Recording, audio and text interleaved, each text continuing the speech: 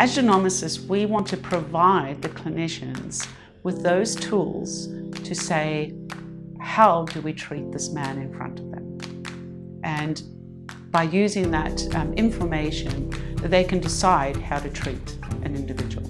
We want to actually put prostate cancer into a lot of buckets. So we want bucket A, do nothing. Bucket B, do very minimal treatment. Bucket C, get rid of the prostate. Bucket D, hit it with everything.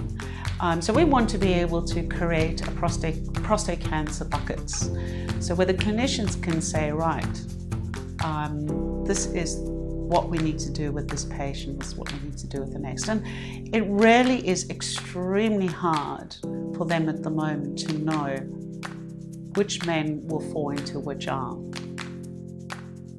What would I like to accomplish in our team is to be able to have a genomic signature that is used as a tool, as a marker that can predict high-risk prostate cancer. Those men who rarely need treatment, and not only need treatment, but where we can ideally say what kind of treatment will suit their cancer. And that is incredibly important because we know that not every treatment will be suited for every cancer type and for every cancer in every patient.